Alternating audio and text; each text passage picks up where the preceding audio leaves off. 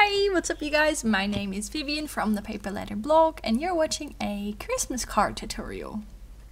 Or maybe it's not really a tutorial, it's more of a craft along with me where you can see me craft, try out some ideas, and I will chat to you in the meantime. So, I think I've told you in last Monday's video that making Christmas cards is kind of new to me. But all of a sudden I had this idea that I wanted to try, but then I always have to wait for daylight because I cannot film at night. So I was quite excited to get straight into it to see how my idea would work out. I'm actually making two Christmas cards, two varieties. I love how you can see my reflection in the paper.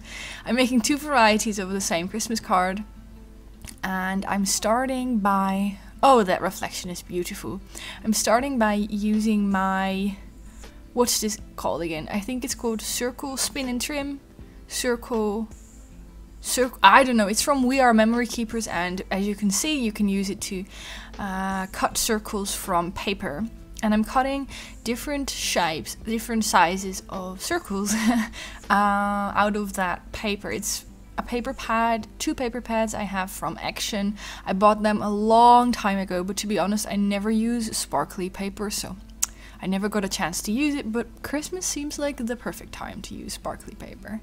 So what I'm using is that sort of silver mirrory paper which keeps reflecting my face, and I'm also using white glitter paper and silver glitter paper. And yeah, I'm just cutting different shapes. And I'm actually thinking of making more cards in this style because I quite like how it turned out. And a handmade Christmas card is kind of cool, I think. So yeah, I got a blank square card from Action again. And I'm just moving the circles around to see which setup I like most.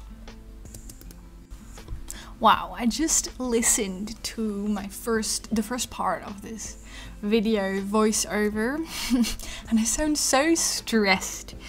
So I'm going to try again to talk a little bit in a more relaxing way, because I know that a lot of you also enjoy my videos because they calm you down, and I know that I can make videos however I want, but I do kind of like making them in a relaxing way.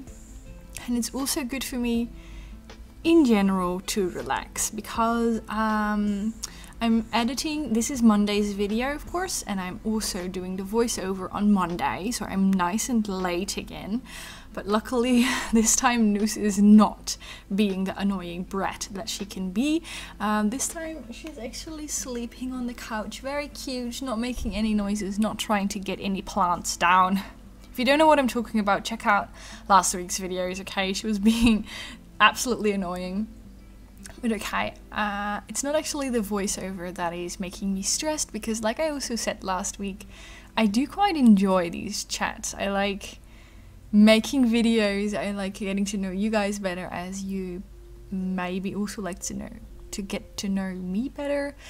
But it's just my well-being in general. I don't want to always bother you with my mental health and my anxiety, but I have learned that it's okay for me to share those things, and it can actually help some of you.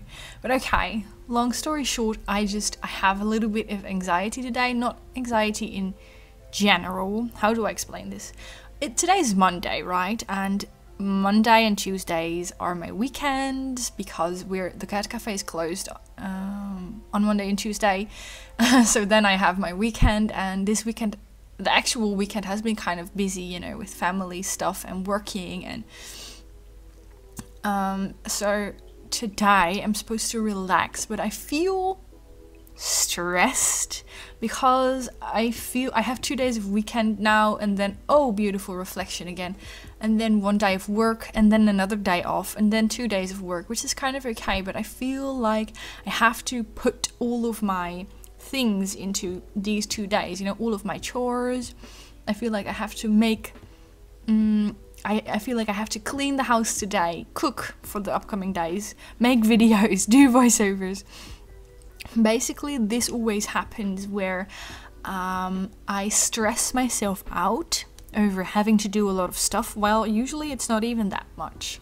Like a big part of my anxiety is my body warning me for a lot of stress while there's not that much stress. Like, for example, that is also what happened with school. Like, I would get stressed out and it would feel as if I would have to study 100 subjects. That's how stressed I was, while it was only 5, for example. So I would always feel like I didn't have enough time to do everything. I didn't have enough energy to do everything. And that's also what happens now. Even though I'm not in school anymore, I still feel like I have 10 days of work to cram into 2 days, which is absolutely ridiculous because there's not that much I have to do, just the household chores, and I want to finish Friday's video. But that's okay. I mean, it's relatively... it's only a little bit of work, but my body keeps telling me my anxiety is as high as if I have a ton of stuff to do. So I don't want to bother you with this, but I just wanted to also put this side of my anxiety out there, because I usually talk about the performance anxiety, but this is also a big part of my anxiety where I will... Oh, that reflection is really bothering me. But a big part of my anxiety is also that there's like a voice in my head saying you have to be responsible, you have to finish all your chores, and you don't have enough time, basically. So I was quite curious to see if any of you actually recognize that. And if not, that is also totally okay. I was just curious and I wanted to share that with you. But I will tell you what I've been doing in the meantime, because of course I used 3 of those circles and I turned them into Christmas ornaments. Yay! So then I used those metallic markers that I got from Stabilo last week. I told you about that in my first winter themed video. I used them to do all sorts of decorating around the page. Again, this is not sponsored, I'm genuinely excited. I wrote happy holidays because of course people might not celebrate Christmas or something. I wanted to make something kind of Christmassy, but not specifically for Christmas, although they are Christmas ornaments. I don't know what I was thinking. And then I made some silver dots around the page, and I tried to draw, like, I don't know what you call those branches in green, and then I also circled the circles with those metallic markers. It's quite fun and Christmassy. You cannot really see it on camera, but they are quite sparkly, which I really love. And now I'm doing a golden border around the card. I don't know if I love this yet, but it does make the card look a little bit more finished, because otherwise it would be a little bit empty. And then I also have silver Nouveau crystal drops that I put around the page. I'm really happy because I can now finally use the silver. I don't know why, but I don't really use a lot of silver in my crafting. So I was quite happy to use the silver Nouveau crystal drops. And that is the first Christmas card finished. And I'm now going to make a completely different one. At least I think it's quite different. I'm trying that tea. It was something like a... I cannot read it now, but it was something like happy tea or something. I got it from one of you guys, so I was quite curious to try it out. And it's really nice and herbal, which I absolutely love. So I again have a blank card from Action, but I'm going to do a background this time, which I thought was kind of cool. I wanted to say something else. Oh yes, very important. These 2 cards will go out to subscribers, because I am writing a ton of Christmas cards, and I also want to try and send Christmas mail to reply to the PO box mail. So what I'm doing, I think this is a very good idea, okay?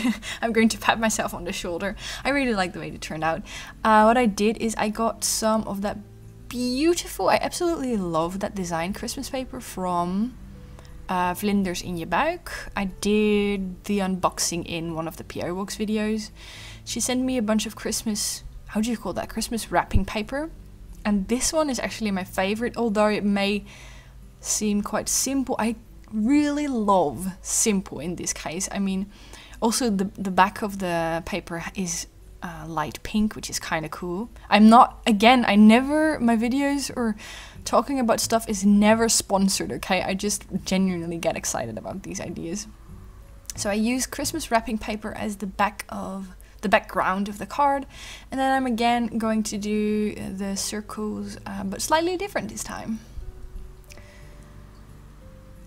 So I'm doodling with the silver metallic marker this time, and although it's not that clear on camera, it's actually really visible in real life. So you can actually see the difference between the marker. You can actually see the marker on paper quite well. So I again make the Christmas ornaments and did some drawing. And I'm still going to send these out. I will randomly pick from the subscriber mail folder and send it out to one of you in there.